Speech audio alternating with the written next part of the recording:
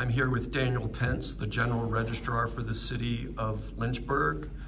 Mr. Pense, can you tell us how early voting is going so far in the city of Lynchburg? It's been pretty busy. We've got about 2,200 voters are coming in early voting at this point, and that's kind of ahead of where we were back in 2022. That's expected because this is a general election that's presidential, and you always have more interest in the presidential. But it's been pretty busy. We've had on the order of about 300 voters a day come in. Okay. From an election officer or poll worker standpoint, is the registrar's office ready for election day on November 5th? So we have 245 election officers appointed in this round. That's, I would say, maybe a third again beyond what we've had in the last two elections. Last two elections were a little slower than we expect this one to be, so didn't need as many officers.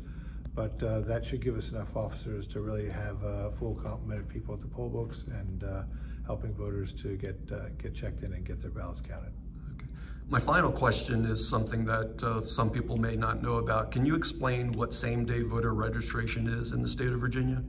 Sure. A voter registration deadline is October 15th for this election.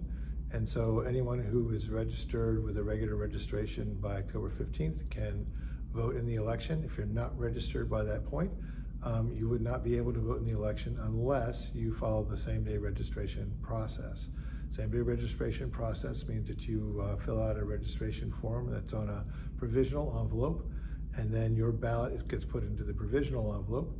It does not get put into a scanner right away. It gets put in a provisional envelope, and then the electoral board adjudicates each provisional envelope in canvass after the election. And they take all the ballots that are from the provisional envelope that they've adjudicated are to be counted, and then those get counted and added to the tally after the election.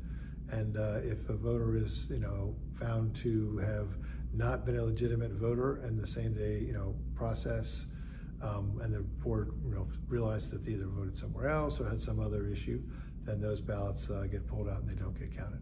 Okay, thank you.